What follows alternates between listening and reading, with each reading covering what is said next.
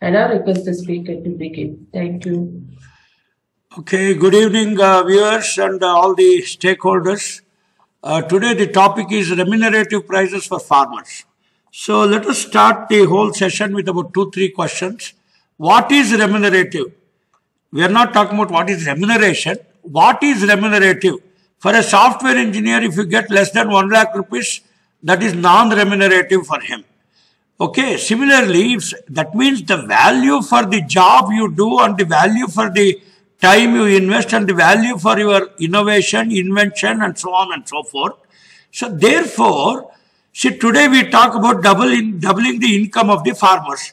So whether the remuneration or the returns on investment or the returns on the opportunity cost of his time, effort and all that, whether he is able to make a comfortable living or not.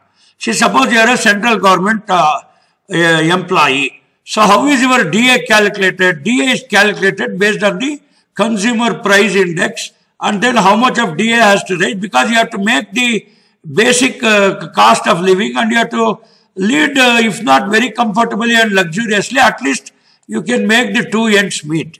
So today the million-dollar question is whether farmers are getting enough remuneration and are they able to meet the costs and whether they are getting returns to run the family also, to have access to health, education and some meaningful income is the question for the today's session. Now very quickly let us go. All this introduction, these are all with you and who am I and all those things have been told.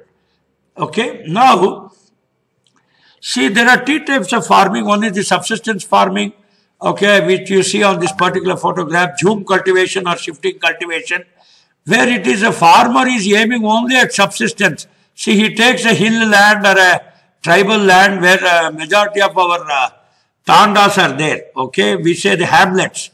So very minimal sort of cultivation, not so fertile soil, and once when the 1 or 2 crops comes, so he is not putting more fertilizers or not doing any other issue and just hand-to-mouth existence. That is subsistence farming. The second thing is today people are talking about organic farming and rejuvenating soils and enough lectures and resources have been shared, where the objective of farming is to enrich the soil and keep it sustainable on a longer run so that you need not shift the farm from one to another, and then your farm is continuously going to give returns for a basic unit of input which has been put. So the third level is called the commercial farming or the polyhouse cultivation and protected cultivation. I told you that IIHR boasts today of the Center of Excellence and Protected Cultivation of Horticulture Crops.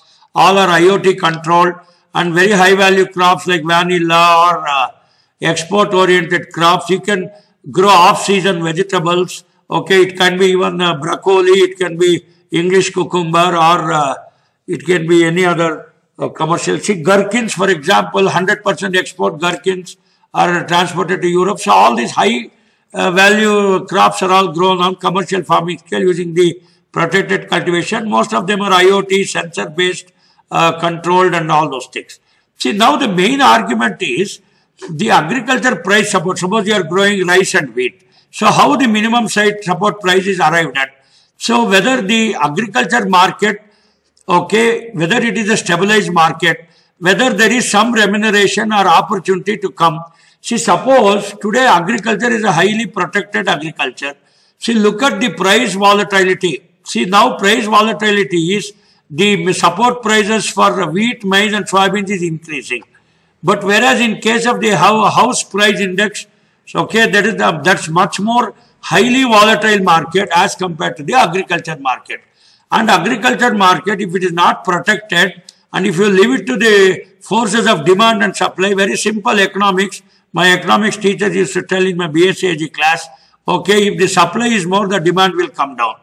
Okay, and once when the demand comes down, okay, if the supply is more, the prices will fall. So everywhere, today, there is a record production of 335 million metric tons in horticulture and at the same time 315 to 320 million metric tons in agriculture. So it is a glut sort of situation. So in any glut sort of situation, I don't think that any economic curves of demand and supply okay, demand and price, okay, supply and price, all these things are showing a negative trend, and farmer is at the receiving end, and unless he is supported by government interventions of both subsidy, the minimum support price, or the market intervention scheme, he could not make anything out of it. So now, all this is the government subsidies cover a large portion, so that, that will keep because the supply is already very high, the production is very high, and the demand is somewhat inelastic. Like, we cannot say that, like, unless the consumer goods, see, suppose your prices fall down, there will be surplus purchase. It's not like that. See, even if the prices fall down, you are going to eat only 200 grams of rice or 100 grams of dal or whatever it is. So it is not so elastic in nature. And look at especially this total consumption. People have been trying to, subsidize some things and then give government subsidies. Okay, so that the consumption also, people are trying to, from the government policy side, to push the consumption. So many sort of promotions. We had the millet exhibition very recently. Okay, like that, a lot of promotions are also there. Atmanirbhar Bharat, it may be fisheries, it may be Swavlamban Bharat. So many schemes the government is rolling out just to protect the agriculture and make farming remunerative. So we have already told you 90 million plus farmers, about 150 million farmers, 80% are small and marginal. So if the subsidy is not given, okay, what will happen is the prices will fall down. If the prices fall down, okay, what will happen? See, now the supply is increasing on one side, and see, simple economics, when the supply increases, the prices will fall. Because the prices should not fall, the government is giving a support price in the form of subsidy. You can see this red mark. So similarly, see, the Farm Acts were withdrawn. I am not saying good or bad. See, the Farm Acts were withdrawn because what will happen is, if you leave the entire agriculture produce for the free market forces, okay, and what will happen? A glut sort of situation, prices will crash and he may not get even his cost of cultivation. That was one of the arguments. But at the same time, the new Farm Produce Acts were aiming that farmer will diversify. He will move away from rice and wheat to more remunerative crops or more protected. I showed you in the first slide. That means the aim was that farming will move from subsistence farming to sustainable farming to commercial farming and export-oriented farming. But every farmer cannot do and shift to that sort of a paradigm, because to go for a protected cultivation and to have an export-oriented farming, you require a lot of skills, studying the market, business plan, entrepreneurship, startup models, and so on and so forth. So therefore, good or bad, now the Farm Acts have been withdrawn. So now there are examples about 10 richest farmers I can give. Okay, see, look at the farming, maybe horticulture, seasonal vegetables, aloe vera, organic farm, corn, okay, polyhouse farming, pomegranate. See, look at all these farming enterprisal sectors. They're all moving into the protected cultivation and high commercial value farming. Then only you can become rich. Simply by wheat and paddy and subsistence farming, unless the government supports you, your farming is not going to be remunerative. This is one of the lessons we can take from this slide. So then there was a small study saying that how much does a farmer earn annually in India. So they told that he earns about 6,427 per month, whereas a taxi driver earns more than 15,000 to 20,000. A Ola driver earns about 60,000 a month, and in that 60,000 he has to pay an EMI of about 18,000 for his car, which he has taken as a loan. So totally 77,124 is the income annually for an average farmer. So not only hard work, farmers should also start smart work. So it is something like that. What are smart cities? Smart earning. Smart work means by putting less effort, you have to earn more money. This is called smart living. See, why have the flat system come? See, why don't you have the Suryavamsham type of big houses, 2-acre houses? Today, a small flat of about 1,500 SFT has got all the amenities accessible, location specific. You can access the metro, you can access the internet, you can have health facilities, education facilities, and income earning opportunities. So, in another statement, they say if a farmer tickles the earth with a hoe, it laughs with a crop. So that means today agriculture has been taken as a mocking exercise, as a humiliation. So that means people who do farming are earning less. They are not able to make such profits. So this is one of the paradoxical situation on which we are going to talk today, how to make it more remunerative. So why are Indian farmers poor? I have already told you the yield productivity is getting high. Okay, the supply is increasing. At the same time, the farmers, the prices are falling, and we are unable to diversify it and do any value addition and do export-oriented sort of horticulture or agriculture. So 51% of the agriculture production is done by small farmers and laborers, and 70% in high-value crops. So therefore, more crop per drop and all the productivity issues. More than that, what we wish to say is, if at all you have to make the Indian farming remunerative, you will have to diversify. You will have to have market-led crops, market-led export-oriented crops, broccoli, okay, English cucumber, okay, and then we also have this bell pepper. And many of these are all export-oriented crops, and today the horticulture department is giving an exclusive training for the farmers for protected cultivation of some of these crops with 100% export market, gherkins and so on and so forth. So now, I told you record production already, it's very high, 300 plus MT, 335 MT horticulture at the year ending 2022. And then all these things, even from the past 5-year production, year on year, it's very high. Okay, and thanks to the agriculture technologies, the farmers, the extension service, and all the stakeholders who are involved in it, today it's a record production. But where is the record remuneration?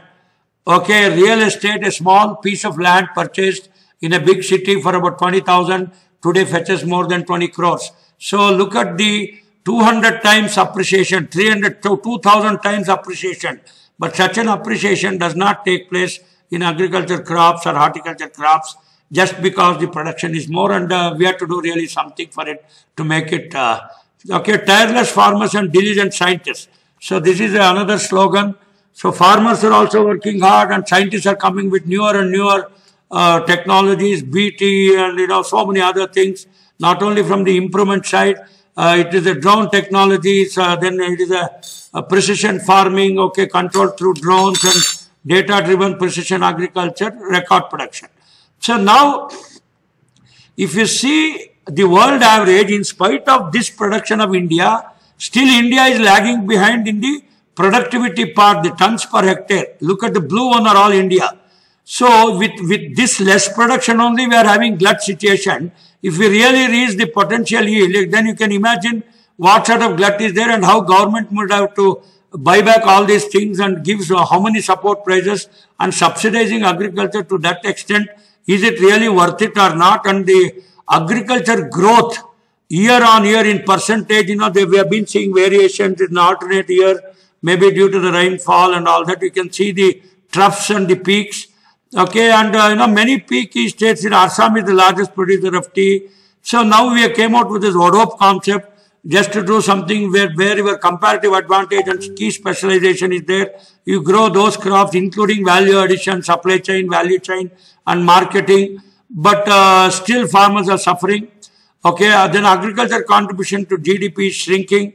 So it is just about 18.8% last year.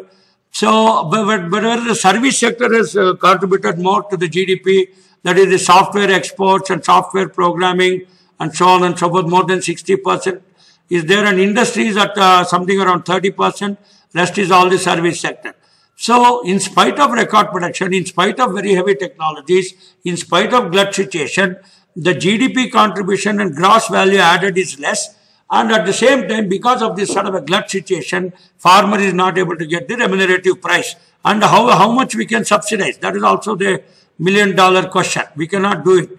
So then, similarly, the exports are also increasing, but the exports are bringing the foreign exchange to the country. But what the farmer should get is at least the minimum support price or the market intervention scheme where MSP is not there.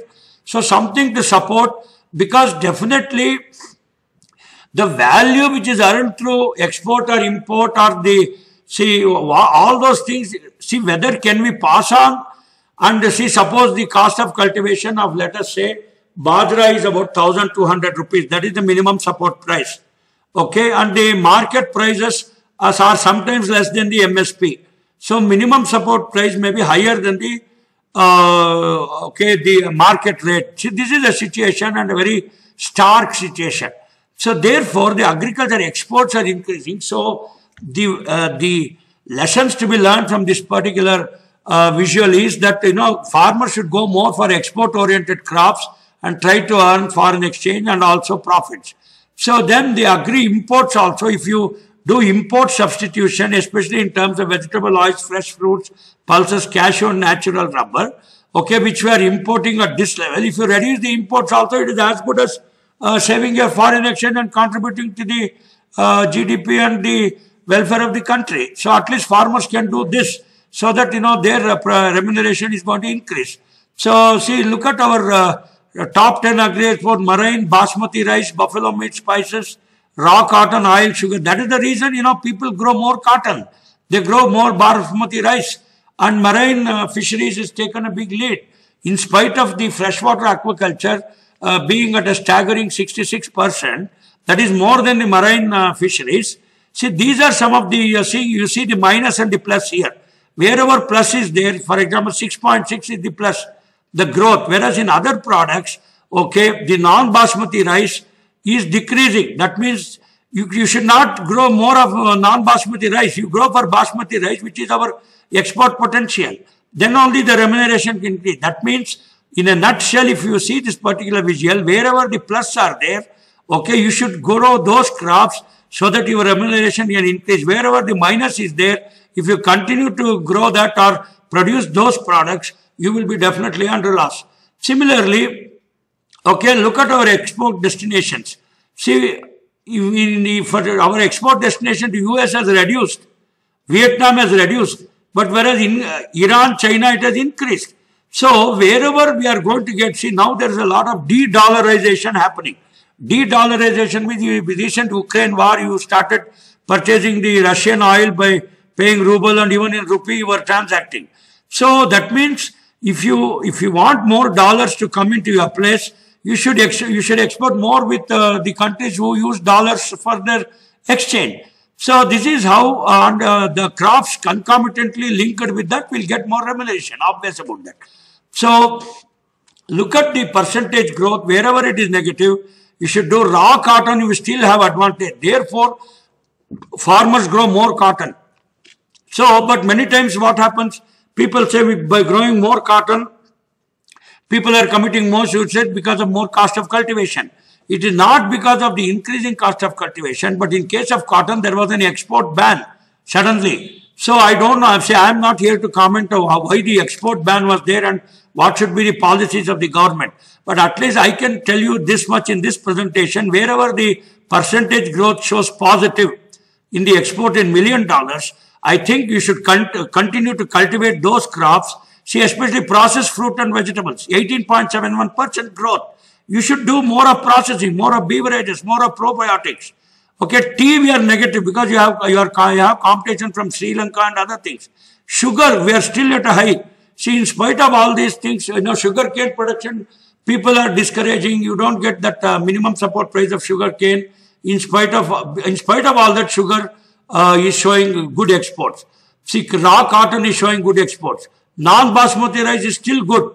Okay, growing rice is much better. Okay, whereas the agriculture commodity, the percentage growth of basmati rice is only 4.5, although the potential is there. Therefore, we say that the farmers kindly shift from non-basmati rice to basmati rice. Okay, although the percentage growth is there. So wherever you get more dollars, you have to shift those crops. The agri exports have been increasing over a period of time. Okay, and then obviously the oil mills, the raw cotton, see, these are all showing positive trend. Okay, whereas wheat and all are showing lesser amount of export. So one should discourage. Okay, especially buffalo meat, we are under red. Sugar, we are still a good color. We can do it. So coming to the cost of cultivation, why is remuneration is not increasing is the cost commission chairman. Okay, Vijay Paul is my old colleague. And then we have NP Singh there. He's also my other trusted friend. We were all PhD classmates. And then they come out with this cost of cultivation A2, which includes all the input seed, and then the FL is farm labor. Okay, all these things when computed, okay, they come out with a comprehensive cost. Okay, the actual cost plus the family labor imputed cost, or it's also called the opportunity cost, and then we come out with the total cost.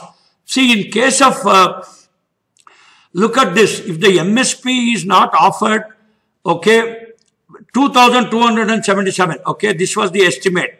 If you offer less than this, okay, in spite of offering 227, he is making a very marginal profit of 260 rupees per quintal. In case of barley, it is, with this particular MSP, 523. Whereas Masoor, with the MSP offered, he makes 1,133 profit. With rapeseed and mustard, with record production, we have so much of export potential, only 209. Safflower is still good. So, but safflower is a tricky rabi crop, risky crop, because it has got more thorns, and breeders are trying to come out with this thornless safflower. But it's a very remunerative crop. At least in this table, comparatively, one should shift more to the safflower. It requires less water. It can be very easily grown in Rajasthan and all the desert areas with less water, with using drip or whatever. So, knowing all these figures also, still farmer continue the high intensified water required paddy after paddy, and the recent MSPs, and especially the people, farmers did dharna in Haryana, Punjab and all that. Why should the wheat or rice be continued when still it is giving less remuneration? Why are they not shifting to more remunerative crops of pomegranate or rapeseed or mustard, which gives you more income and remuneration? So similarly, look at the cost of production and the current MSP. Paddy, very, very marginal. Look at this. Whereas in case of jawar, it is very unprofitable. See, because the cost of cultivation is more than the current MSP offered. You see, in case of jawar, we have this negative trend, a double thing, okay, and very, very marginal in case of paddy. Therefore, we say kindly to even still, bajra is better. Recently, I organized 500 farmers in an FPO to grow this fortified bajra, where iron fortified bajra was used, and it fetches a premium price. It's still better. Bajra is better, although we say it is the poor man's millet. Okay, look at ragi, it again makes losses. Maize also not much. Okay, arhar, okay, quite marginal, we can say. Moong dal, for example, look at this, 5,700. Current MSP is only 556. So if you grow moong dal, you will get a loss. Although we are protein deficient, and then we want all that. See, look at the economics and statistics of more important. Urad also very similar. Groundnut, soybean, so not much. So what I wish to say is, the current MSP does not cover the cost of production. Therefore, these should be the guidance points for the extension workers and the policy makers to say that which particular crop should be grown to make farming more remunerative.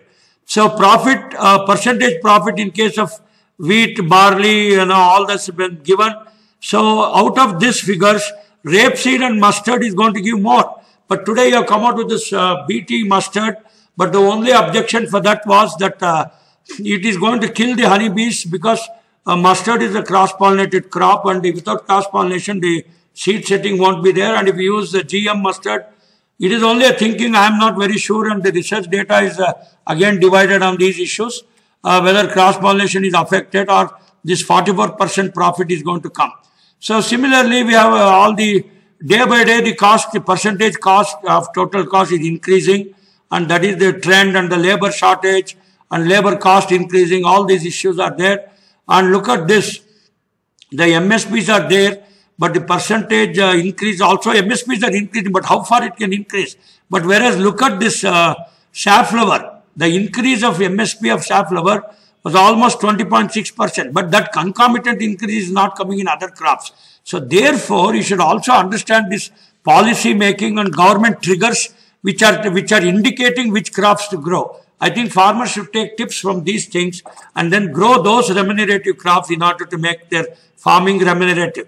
So better returns over cost. Okay, so this is nothing but the marginal return and the marginal cost. Okay, bajra is still good. I'm telling you, look at this figure. Bajra is giving 85% more returns as compared to the cost. So the returns are high because the MSP was high, or the demand and supply was high. See, let me tell you, in agriculture in India or any other place in the world, without government intervention, if you allow agriculture crops to have the free market forces of demand and supply, my God, it will be a glut situation, and in Hindi we say barbad ho jayega. So you will be doomed. So therefore, okay, I will come on the conclusion stage why the government intervention is necessary. But the lesson taking lesson home is, so whichever returns are over the cost is good, kindly grow for those crops. Bajra is still good. So we have next with these sort of things. And then now coming back to the difference between MSP and farmers' demand. So the cost is 1997, but the MSP is only 1840 over the years.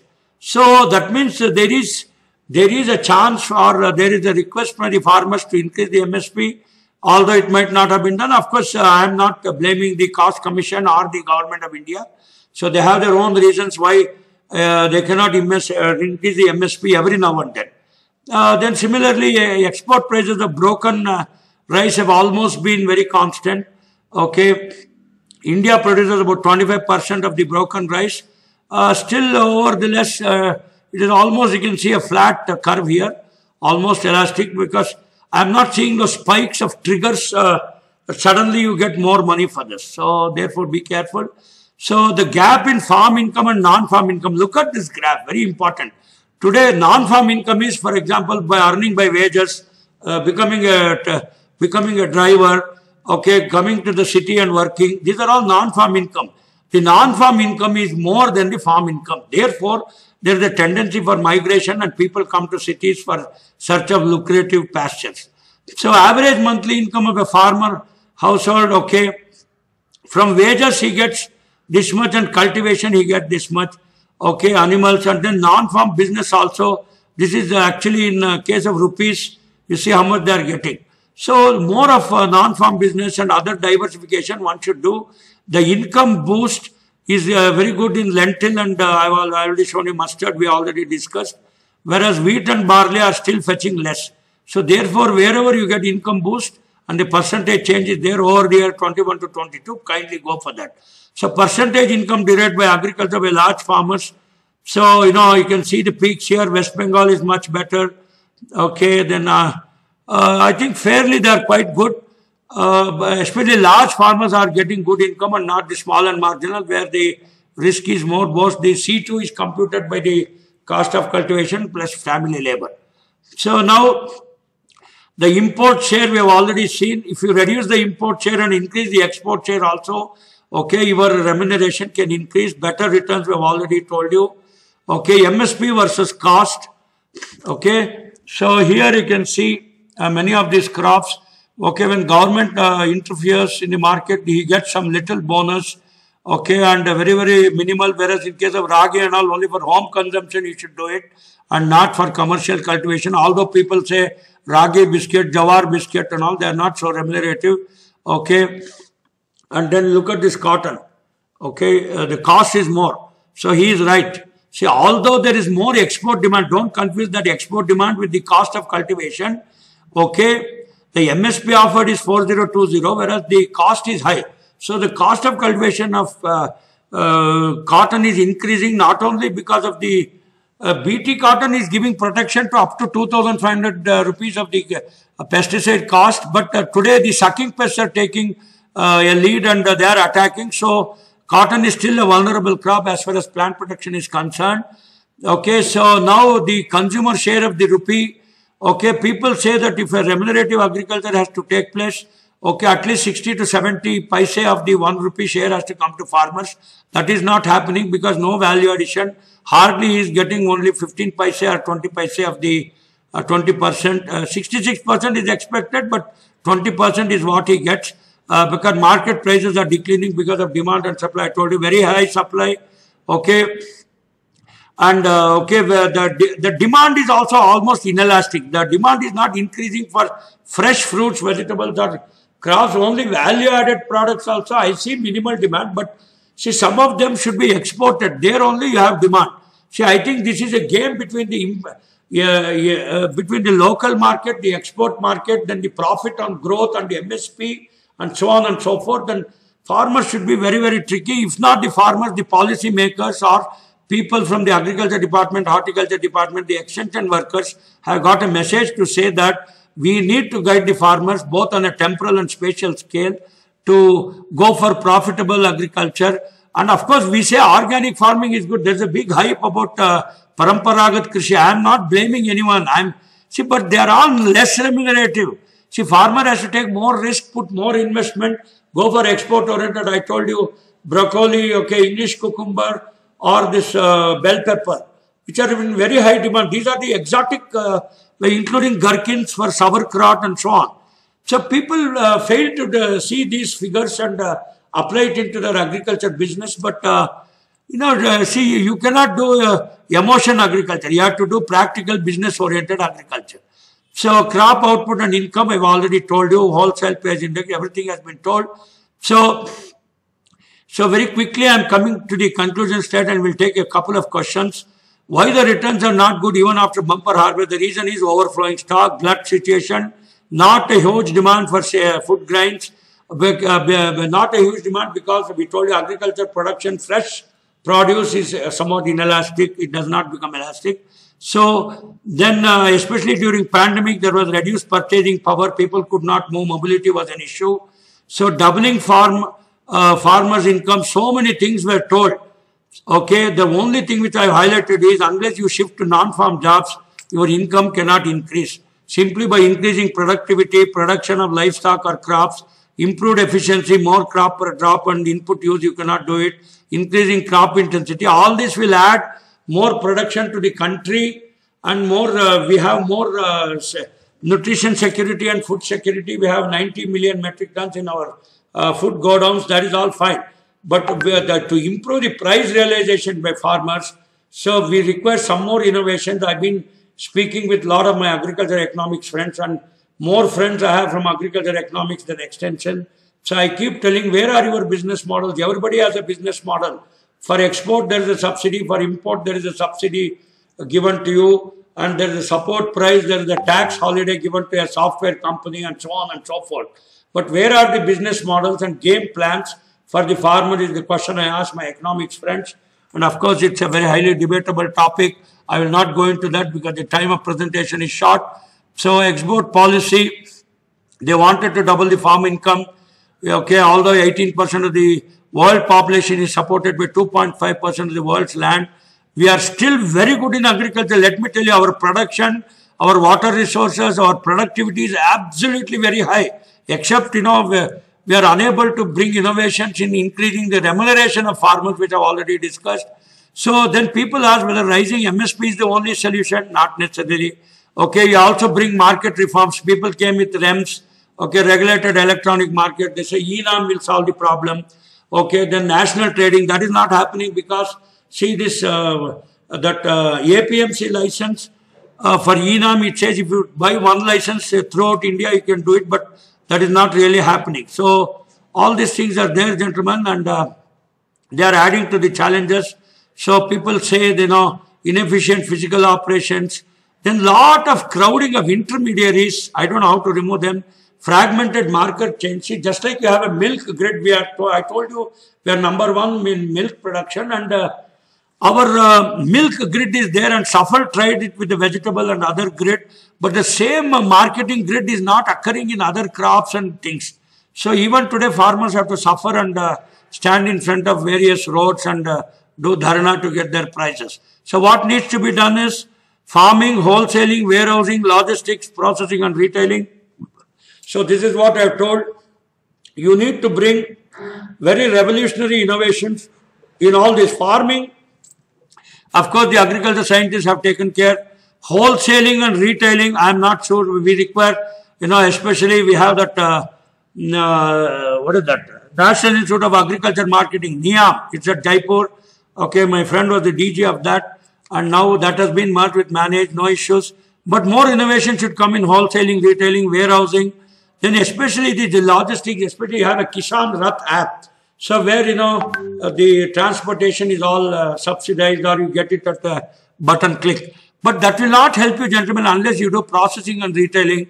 And obviously earlier we say production to market, but now we say market to production. What is the demand in the market? You have to produce that, and the supply chain should be well established before you do the promotion and production. So that's how it goes. So the farm business is not so easy to do, although many startups and entrepreneurs have come.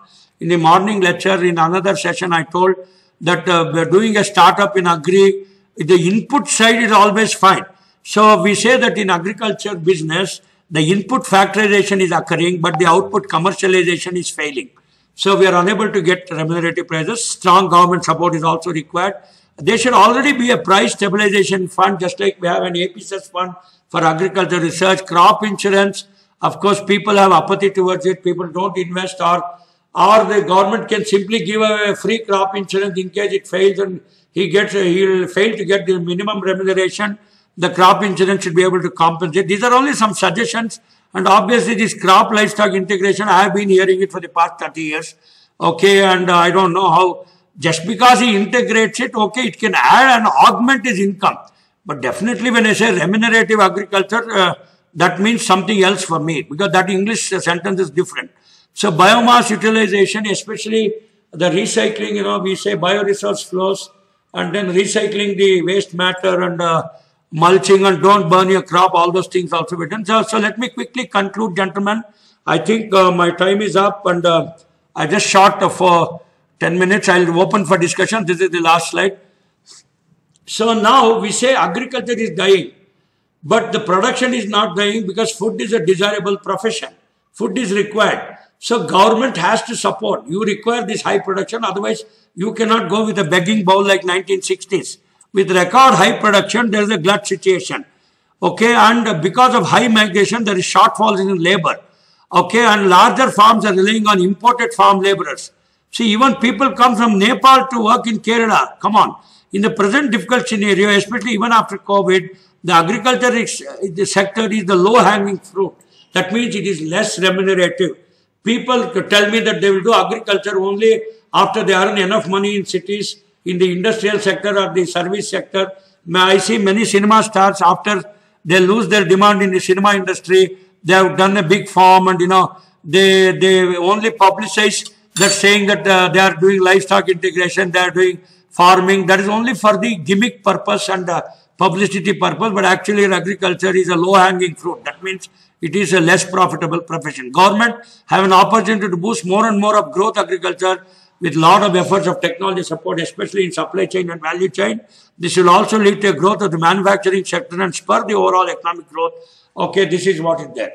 So, to the last sentence I wish to say before I open for and stop sharing my presentation is, if agriculture industry is export oriented, okay, then the industry also can think of export oriented, because the raw materials come from agriculture, and the service sector, which is relying on the foreign medicines and foreign dyes and cosmetics, also can be produced in India with the available field with medicinal and aromatic crops or drug industry. All these three things, after integration only, agriculture can become profitable and remunerative. Thank you very much. I stop sharing, open it for discussions. The session is now open for discussion, sir.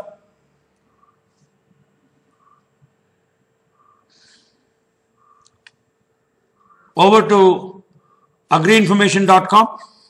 Yes, sir. Thank you very much, sir. Thank you for a wonderful presentation. Yeah. I will take up the questions from the participants now.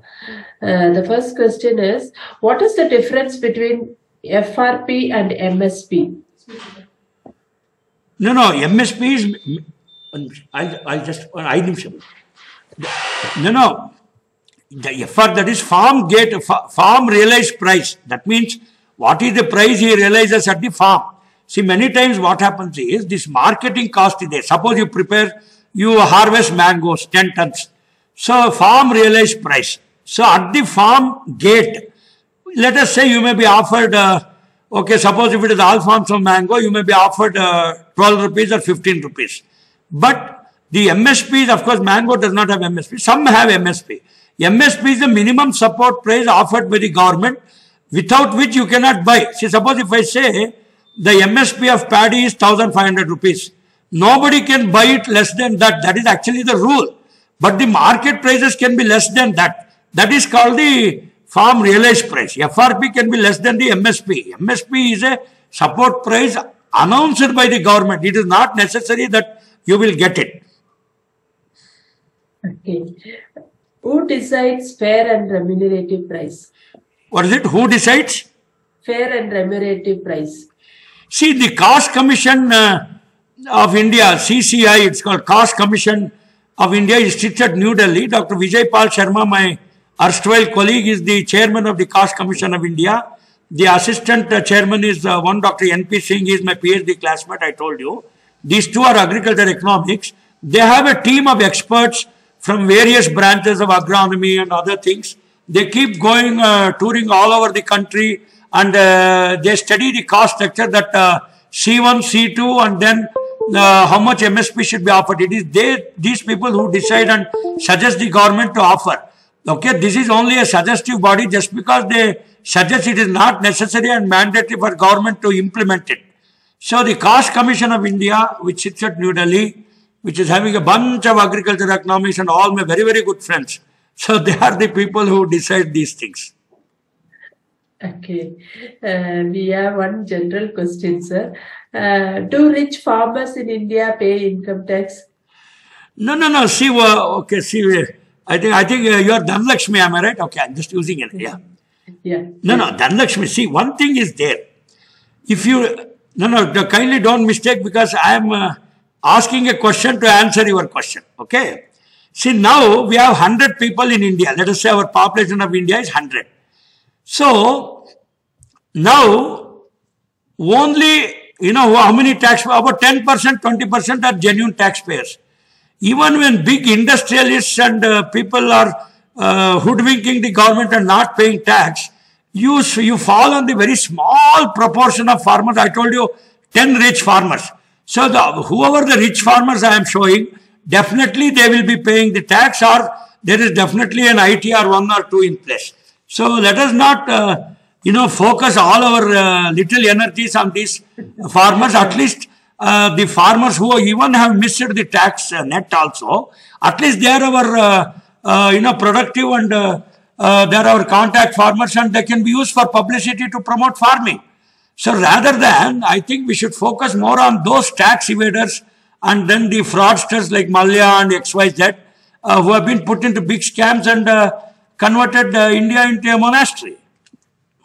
Okay, thank you very much, sir. We have now completed the round of questions. On behalf of agricultureinformation.com, we like to thank Dr. V.K. JAYARAGHAVENDRA Rao for the talk and for answering the questions. I like to also thank all the participants in this meeting. This meeting will now be closed. Thank you very much. Hope to see you again in the next session. Good luck. Thank you, sir. I leave the meeting.